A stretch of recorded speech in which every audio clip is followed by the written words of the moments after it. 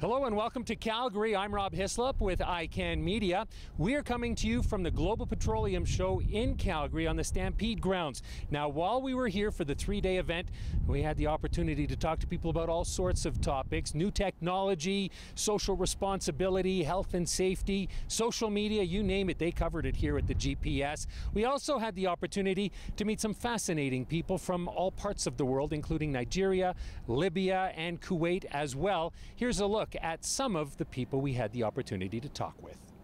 Some really big delegations from countries like Mexico and Libya that we haven't had before.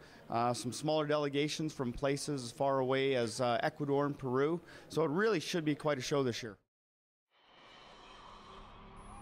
I'm consulting for downstream and upstream companies back home in Nigeria who asked me to look at the opportunities available here in terms of resources, what they need. Well, Ahmed, tell us about some of the opportunities that might be available in Kuwait.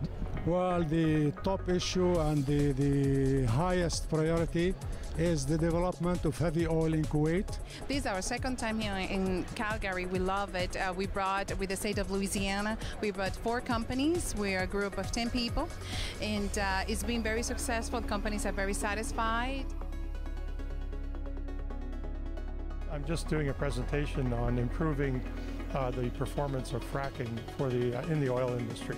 Pipeline integrity is everything these days, so making sure the valving is sound and making sure that it's proper and correct is a big part of what we do and what our company offers and what I'm going to be talking about today. We as a company like to address companies and help them set up preventative measures so they can attack corruption issues before they start. Always looking for employees, it's always a challenge. So we really have found that working with our clients, social media and getting online not only brings you leads and sales, but also brings you really great employees. A product that actually helps oil companies clean up oil spills in a very earth-friendly manner. You make like the coolest hard hats I've ever seen. Yeah, that's definitely the coolest hard hats you ever seen, but also the most safest hard hats you ever seen. The oil industry has been in touch with us. They saw our product, saw that this could be something that they could utilize on a drill floor and other areas of the oil industry, and thus we've born a pair of gloves like this called the Ultimates. The manufacturer of the product needs to make sure that it's safe to use in the field.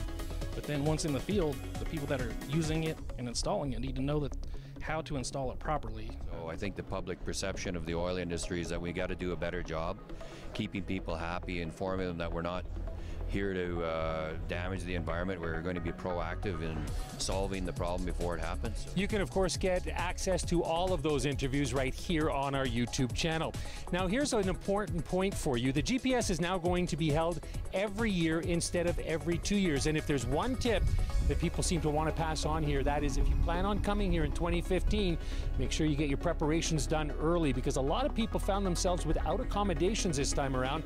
And one of the big stories in mainstream media was the cost of accommodations, as many hotels jacked their rooms up by hundreds of dollars. So remember, if you're coming to GPS next year, by all means book early, and if you can't make it, stay tuned to ICANN Media, because we'll be here for you. I'm Rob Hislop.